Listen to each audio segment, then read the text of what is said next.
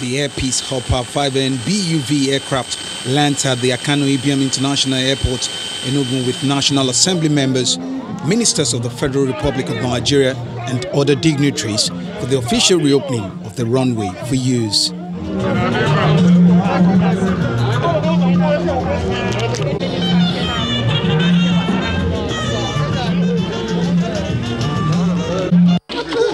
To God Almighty be all the glory.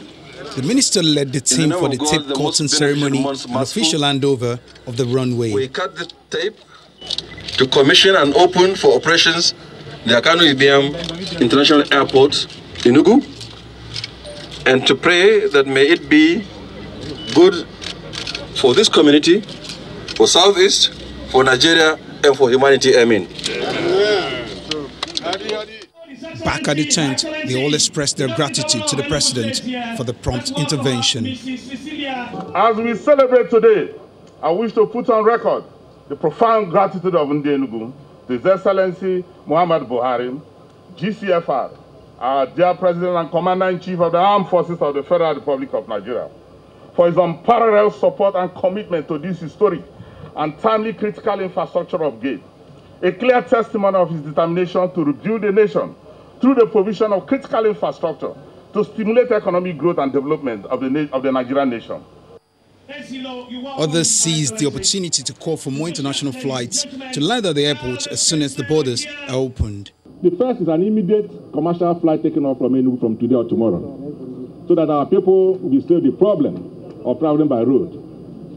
The second is to increase the number of international flights and operators coming to Enugu. The Minister of Aviation, who announced the approval of an additional 1 billion naira for the international wing of the airport, also says flights will resume immediately. The meaning of the opening of the airport is that it's open to flight operations.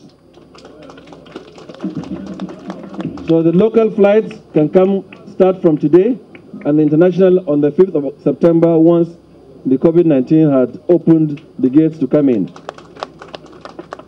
As a matter of fact, yesterday, Saturday, just before I left my office, I had approved and released the sum of 1 billion naira to continue the international terminal building being run by the Chinese.